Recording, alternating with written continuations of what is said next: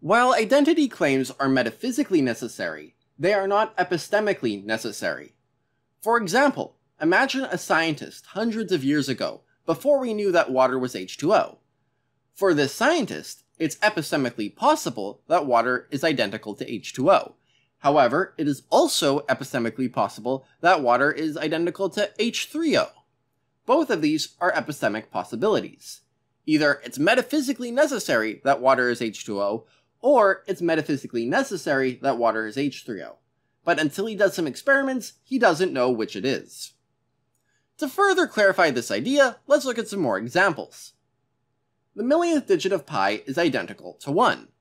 But if you haven't calculated that far out, then it's epistemically possible that the millionth digit of pi is some other number. Clark Kent is identical to Superman.